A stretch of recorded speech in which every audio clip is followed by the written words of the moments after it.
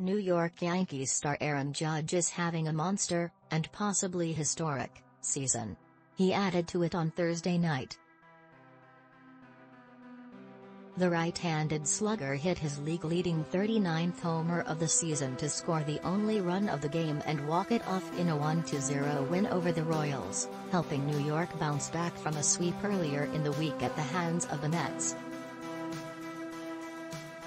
As Judge makes a push to potentially tie or break Roger Maris' record for most homers in a season by a Yankee, 61, his home run on Thursday helped him tie another legend for a different record.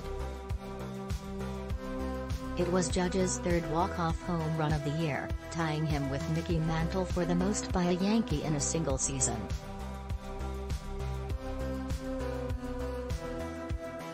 Yankees Aaron Judge belts a walk-off homer versus Royals Aaron Judge sealed a 1-0 New York Yankees victory, thanks to a walk-off homer in the bottom of the 9th inning. It was his 39th home run of the season. Judge's heroics on Thursday came during a rare tough stretch for him this season.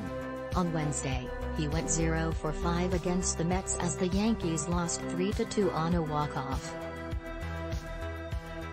Prior to his game-winning homer, Judge was 0 for 2 with 2 strikeouts. He acknowledged Thursday's game was tough following the 2-game sweep to the Mets. But as he has many times this season, Judge found a way to pull through. Especially in that situation, I was 0 for 2, with 2 strikeouts. What's the worst that's going to happen? Judge said when talking to reporters about his homer off Royals closer Scott Barlow. I just go up there, try to do the job.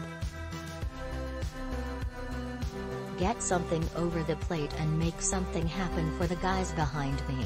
Luckily it happened with the first pitch and we were able to get it done. Surprisingly, prior to this season, Judge had never hit a walk-off home run in his 7-year career.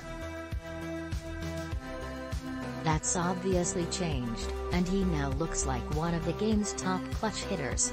Only 3 players, Jimmie Foxx, Sievers, and Andre Ethier, have hit more than 3 walk-off homers in a season, with each of those players hitting 4.